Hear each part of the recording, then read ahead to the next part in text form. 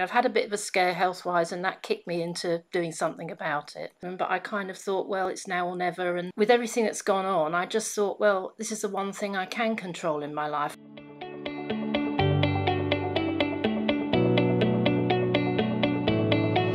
Hello, Pavlenka, and welcome to your Second Nature member story. I'm so glad to have you here with us today and to hear all about your journey and your experience with Second Nature so far. So to get us started, I would really love to find out a little bit about you, your background, and what brought you to Second Nature. Well, I'm 67 years young. I am married. I've been married for 43 years to my lovely chef hubby, Stephen. Thereby hangs a tale with food.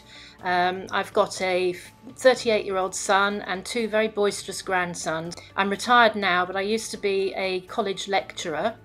And I also work for a charity looking after youngsters with mental health issues. I've had quite a lot of bouts of depression myself. And then prior to working as a lecturer, I had 25 years in the hospitality industry. So lots of, busy shifts, lots of walking around.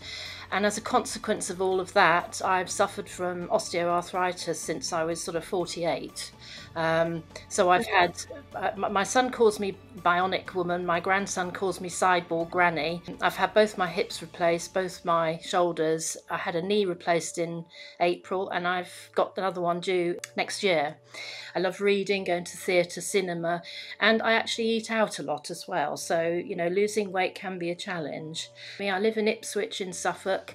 We moved here 7 years ago, and we've had a very stressful year. I don't want to put too much emphasis on it, but it has been a difficult year and possibly not the right time to start a weight loss program. But I kind of thought, well, it's now or never, and off I went. It's wonderful to find out a little bit more about you. You've got an amazing background, and it sounds like you've been through a lot as well. And I suppose it's interesting that you mentioned that, going through a difficult time and saying it's now or never. What kind of sparked that interest? Like, what led you to beginning your Second Nature journey? So the main reason for wanting to lose weight now at this age is for health reasons, purely and simply for health. And I decided when I started looking into the Second Nature program more, it really resonated with me from my hospital bed. And in the past, I'd have probably used that situation as an excuse not to do anything at all. But with everything that's gone on, I just thought, well, this is the one thing I can control in my life. I can't control the fact that, yes, I do need to use a wheelchair occasionally. Yes, I had to be on a lot of medication. And so for the main reasons were for health reasons. I need to get my BMI down to 35, and thanks to the programme I've got it down to 37 already, so I've only got another 2 points to go, which is actually another 1.5 stone, 2 stone, but I feel that I can do that. And so I've had a bit of a scare health-wise, and that kicked me into doing something about it. Absolutely. It's really, really admirable that you took that control back, because it can be really difficult when we're going through not one difficult thing, but so many difficult factors in our lives that, it can often be easier to go, oh, do you know what, it's fine, I'll leave it for another day. But to then take back that control and to start a new program, I'd love to know about, your experience when you first started it. Did you go into it thinking that it was just going to be a weight loss program, or did you have any other perception of it? I've tried all the diets under the sun, I started when I was 14. Unlike a lot of people, I was a fat child, a fat toddler, a fat teenager. I've tried everything known to man, and every time, if I've gone through a bout of depression or I've got stressed about something, I've just lapsed. And for this particular, program, it just felt right on so many levels. I'd been a typical yo-yo dieter before, and I'd always felt deprived. I even went on one of the well-known meal replacement things, lost 3 stone in 3 months, and because I'd always been big, I couldn't actually identify with a slimmer person looking at me in the mirror. I just thought, who is this person? It messed up with my head. And I just woke up one morning eating a horrible synthetic bar, thinking I just want an apple or a bowl of fruit, which you weren't allowed. And I think the whole thing about Second Nature is that you don't feel deprived and you don't feel hungry. Once I started reading those pre-program articles, the Kickstart ones, it was as if they were being written for me. So this was from my hospital bed. And another thing as well that got me into this way of thinking, when I was doing the ladder exercise the other day, I just thought, when I was in ICU, I lost 11 pounds in 10 days because I couldn't eat anything. As soon as I came home, guess what? It all went back on again within a week. And I thought, this is just the story of my life. I'm an archetypal yo-yo dieter. I've got to do something about it. Because the trouble with other diets, like if you go to one of the main ones where you stand on the scales every week, you stand in a row, and you're asked, have you lost weight this week? No. Well, what have you done wrong? Not, well, maybe you're on your period, or maybe you've just plateaued, and then you already feel like you're failing. It's just ridiculous. It's not getting to the root cause. It's a bit like sticking a plaster on the wound rather than working out why the wound's there in the first place.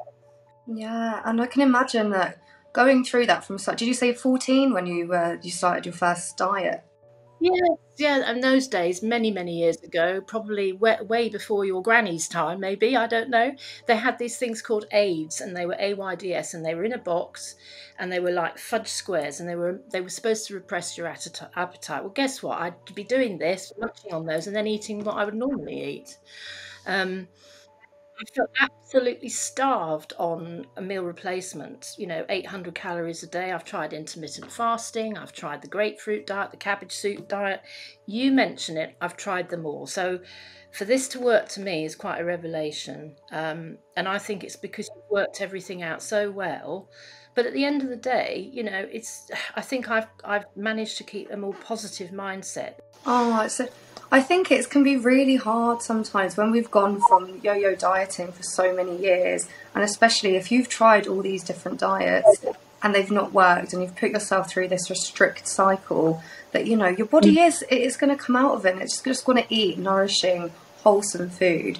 And that's the whole aim of Second Nature. We want to be able to provide you with a lifestyle change rather than a diet that you'll do for a few months and that's it. Yeah. So it's great that you've picked up as well on the differences, and I'd love to know the kind of key differences that you've noticed between diets that you've tried in the past and the Second Nature program. I would say it's all about retraining the mind in a very gradual process, and there is no pushiness about the whole thing. One of the things that really helped me was I plateaued at about the stage when you had the article about plateauing. And I mean, I don't think that's by fault. I think that's probably by design, the fact that a lot of people reach that stage when they've lost a bit. And it was very reassuring. Now, in the past, when I've been good and I've stayed the same for 2 or 3 weeks, that's when I would fail. But having read the scientific reasons behind it, it was like, okay, that's fine. That's normal. I'm not alone here. This is something that can happen while your body gets used to it. And fair enough, I pushed past that point where I would give up before and said, right, okay, they must know what they're talking about. We'll just see how it goes. And presto, I lost 2 pounds the following week and I hadn't done anything differently. So I think for anybody that's listening or watching, that's something to bear in mind, because our bodies are all different, and maybe in my case it just took time for it to get used to having lost, I think I lost 8 pounds in a couple of weeks, and it is slower now, but I feel once and for all that this will stay off, which for me is a major thing in my life. And the other thing that's really helped me is that a lot of the diets do not ever mention alcohol, hardly ever. And the fact that the program, and I don't like to call it a diet because I feel it's a way of life, not a diet, it says, alcohol isn't banned. There's no banned foods. And I think that's the difference. A lot of diets focus on the negative. You can't do this, you can't do that. Everything is within reason. So you know from the word go what's expected in order to be able to lose weight. Do you think that having that knowledge has a different impact on your mindset going forward in your day-to-day life? One of the things that really helped me was the managing changes and normalising lapses. That really helped me. The fact that you think about, well, why did this happen? And how did I feel about this? And what would I have liked to have done instead? Now, I've got a classic example. Like last week when our son and daughter-in-law, they live on carbohydrates. It's quick, it's easy, it's cheap. And so I succumbed. And, £5 on later, I would have completely gone off beam before, but I actually stood on scales next day and thought, right, that's it. It's a lapse. Never mind. That's life. get on with it. And I was happy to get back on the program and enjoy the foods that I have been enjoying, because for me, it's about not feeling deprived. I can have what I like. I can have treats, but within moderation, and still lose weight. I think that is an amazing mindset to have, to be able to, you know, go through something that maybe in the past could have affected us negatively, and then to think, no, do you know what? It's okay. I can move on from this and carry on with my day. If we like to wrap things up now, with Second Nature in general, if you were to go back to week 1 and give yourself one piece of advice, what would it be? Gosh, that's a difficult question. Let the journey take as long as it takes. It's not about the outcome, it's about how you get to the outcome and all the little side roads that you go down along the way to meet the road that you're on. I love that. That was very inspirational and such a nice way to wrap up the interview.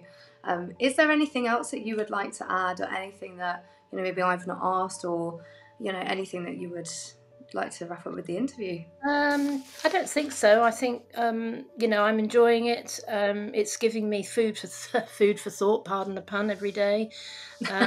We love a pun. No, I think, you know, I'm really enjoying it, and I shall look forward to, you know, continuing doing my menu planning, reading the articles, knowing that the coaches are there if I need to talk to them, or you know, the support's there. So I think you've done a great job as a team, and I think it's brilliant. Oh, thank you so much. Thank you. That's really, really appreciated. And it's been an absolute pleasure to hear your story today. And yeah, it's so nice, because as a coach, especially, I spend all day typing to our members. So to be able to speak to someone and hear about the changes that the program's making, it's just, yeah, it's incredible. So thank you again for sharing your story with us. Thank you very much, Gemma. Thank you. I've enjoyed it.